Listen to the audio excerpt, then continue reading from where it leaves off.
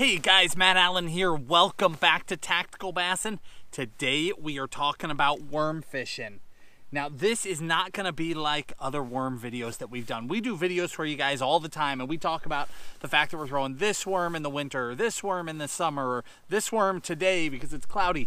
But we've never actually sat down and just fully dug in, not to the specifics, not to why I'm throwing a trick worm today or why I'm throwing a robo worm that day, but into the specifics of the worms themselves.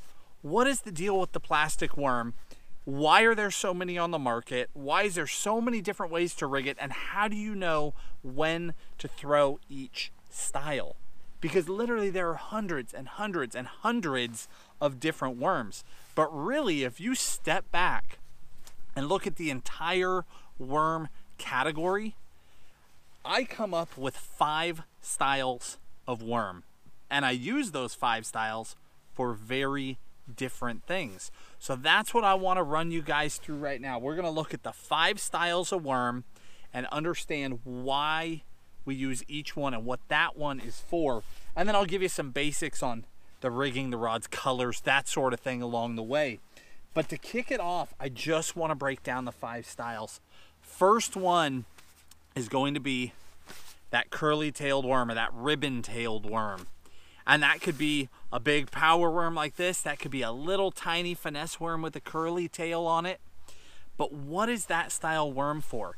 Now again, this is not the end-all be-all of worm videos. This is my opinion. But I'm going to tell you what I use it for. The curly tail style worm is what I use when those fish are just down in the dumps. They're just sitting on bottom, don't want to move, but you know where they are. You don't need to cover a lot of water. I like to just drag those worms. Personal preference. There are plenty of people that flip them into heavy cover and do things like that, but I don't like them for that because those tails get caught up on everything. So for me, that's a bait that I'm going to be dragging bottom with. Almost always throwing that thing on a Texas rig or a Carolina rig and just slow pulling it. Doesn't matter if it's a 10-inch worm or a 4-inch worm, that's my application for that style. And you can lump 100 different baits into that style. Second style is going to be the stick worm. Your main bait, of course, is the Senko. Now, we've done videos on the dozens of different ways that you can rig a Senko, but obviously the #1 method is weightless. The stick bait, the true magic behind the stick bait is the fall. That slow, methodical fall to bottom. That is what makes it stand out from the others. Now, can you do 100 different things with it? Can you put it on a shaky head? Can you throw a smaller version on a Ned head? Absolutely. You can do so many things. But if you're going to categorize it, you reach for this when you want that slow fall. Whether that's slow fall in heavy cover, or whether you're throwing it off the ends of long tapering points in a clear water fishery where the fish are going to look up and see it and come out to get it. But anytime you want that slower fall, that's the one that's going to shine for you. Third category. Now this is a very broad category. I'm going to call this all of the shad-shaped worms, but that's really not a fair description. It's all of the oddballs. All the worms that have got fins or crazy tails on them, or like reaper style worms, anything of that nature. For me, those are typically drop shot baits. Those are baits that I see shine when they're up off the bottom in the water column, and it's because with minimal action you get an incredible amount of movement out of them. Now you can get that movement out of straight tails and everything else too. It's just a little more complicated. But that style of worm, anything that's got that flat tail or fins on it or anything like that, fish that bait up off the bottom. That's the best place to use it.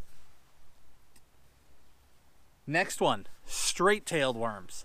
And I mean, we are flying through this stuff, guys. I want to make this simple for you.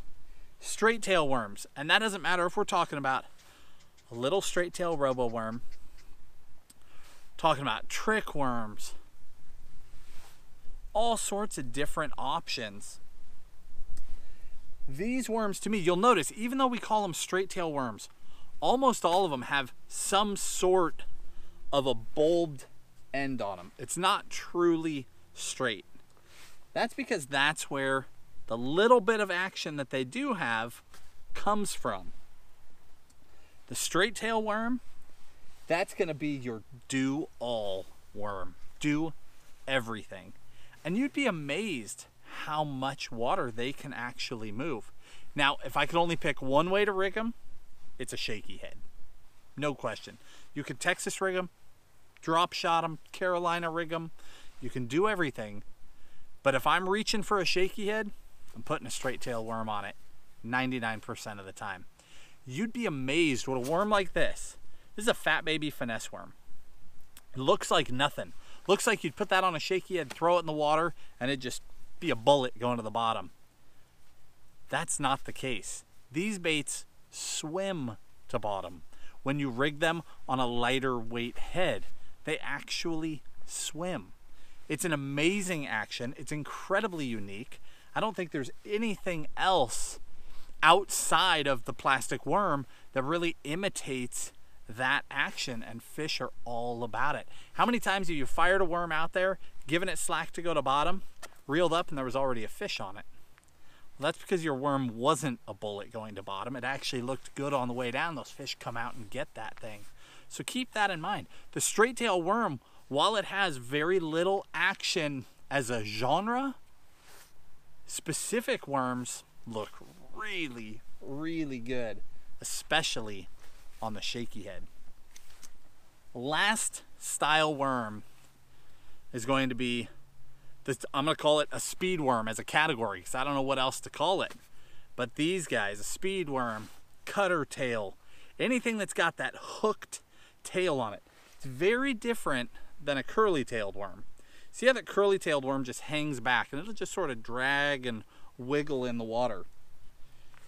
Speed worms or cutters, they don't do that. These worms, you can fish them slow and treat them just like they're a straight-tailed worm, but then when you go to reel them back to the boat, they flat out look like a swim bait. Now you've got to rig them right. I like to throw them on a weighted Texas rig, like this. And it does not have to be pegged. It can be pegged or unpegged, that weight. But when you rig Texas like this, and you get to the end of your cast, and you go to reel it out of there, I mean, it looks like a swim bait in the water. That tail's back there just thumping. And I wish I could show you some underwater footage of it, but I didn't have any stockpiled, and our water right now is muddy. But muddy water is actually a prime time for this bait because you do get so much movement and so much vibration. One, falling to bottom, and two, coming back to the boat, that you can get a lot of bonus bites that you couldn't get on the other styles of worm. And I think this style is incredibly overlooked. For years and years and years, I fished the California Delta very heavily. And the Delta is just like a Delta system anywhere else. Tidal fishery, moving water, typically murky, and hands down, my #1 bait was that style worm right there. A speed worm or a cutter tail, because I could flip it into shallow cover and it would swim down. Then I could fish it on bottom almost like you could a shaky head, just work that bait. And then when I'd reel it back out, I could get that swim bait style bite. And it worked for so many different things that it was hands down my most consistent option. And I think it's very heavily overlooked in the market. Very few people use them. And I think very few people use them correctly. So the actual styles of worm are very simple. Now, down in the video description, we always link all our gear. This video is no different, but what I'm going to do is I'm going to choose my favorite 2 worms from each of the 5 categories. My favorite 2 curly tail worms, my favorite 2 stick worms, etc. To make it really easy for you. Now, as far as color goes, locally you'll have huge variance in color. You might have a specific fishery where they love a certain color. They love June bug or something, but as a whole, if you have something in the green pumpkin realm, you've got something in the black blue realm, you're pretty good. There's something special when you're finesse fishing about both the shad colors and the purple colors, but generally black and blue And green pumpkin can get you through almost anything across the country. And then again, rigging you keep very, very simple. You know, the drop shot baits that are going to be up off the bottom. We've done dedicated videos on all these, but given a choice, I prefer a nose hook because you're going to get the maximum amount of action out of that worm. If you Texas rig, if you're around cover, you have to do a Texas rig drop shot. But if you're not, a Texas rig takes up so much of the worm that you lose a lot of action. A nose hook is the way to go. And then shaky heads, we keep our shaky heads really simple. But again, if it's as light a weight as you can get away with for that shaky head, and I really prefer a screw style shaky head, just holds the bait so well. But if you get a lighter one, you're going to get more swim on the way to the bottom, and you're not going to get snagged up in the cover nearly as much. But see that screw? I mean, it really holds a worm. Just poke that through and just barely expose that hook point. That's all you have to do. And then, you know, Texas rigging, very simple. And I'm not going in depth on any of this. But, you know, put a Texas style weight on, a sliding weight on the line. You can either put a peg above it or not, doesn't matter. Then all you do is come through the head of the bait, about a 1/4 inch, stab out the side, push that all the way up to the top of your hook, and then I like to line it up so I can see, and then I'm going to stab all the way through that worm, and then I like to just skin hook back on the other side. So simple. Such a deadly way to fish, and so easy. I mean, it's one of the first things you learn in bass fishing, and you're going to hold on to it until the day you die because you catch so many fish doing it. And then worming rods, of course, are going to vary a ton right along with the worms, but sensitivity is a key factor, especially in the cooler months. You want to get the most sensitive combo that you can afford, but the trick is, if you can't afford a really sensitive combo, get a rod that's a little bit longer. We've talked about this a lot, deflection and a rod being critical. So I prefer to throw a worm on anything from, say, a 7 foot up to maybe a 7.2, 7.3, 7.4. And I've changed over the years, but that's what I prefer now. Little bit shorter, more in that mid-range than I used to. But that's, I think, because I've been able to purchase more sensitive rods in recent years, and I've not needed that deflection as much. But if it's an issue, get a little longer rod. Get a rod in that 7.4 to 7.6 range. And then as you're pulling that bait on the bottom, watch the rod and you'll see it deflecting. You'll see the tip bending when you pull the worm, and you can get a feel for how much it should be bending. And if you go to move it and it bends more than it should, set the hook. You don't have to feel the bite. It's deflecting for whatever your worm weighs, 3/16 of an ounce.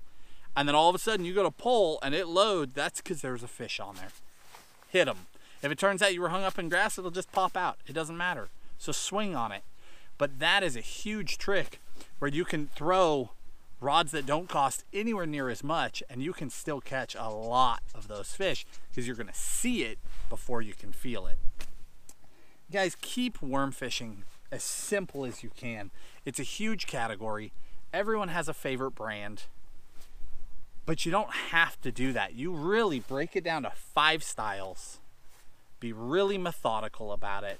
You know, your total investment into worm fishing does not have to be very much, because you could cover all 5 styles in 2 colors, and I mean, it doesn't cost you much at all. It costs you less than a couple of swim baits, and you are covered for everywhere in the country year round. It's a great way to fish. It's a great way to catch numbers, and it's a great way to catch giants. So keep it simple.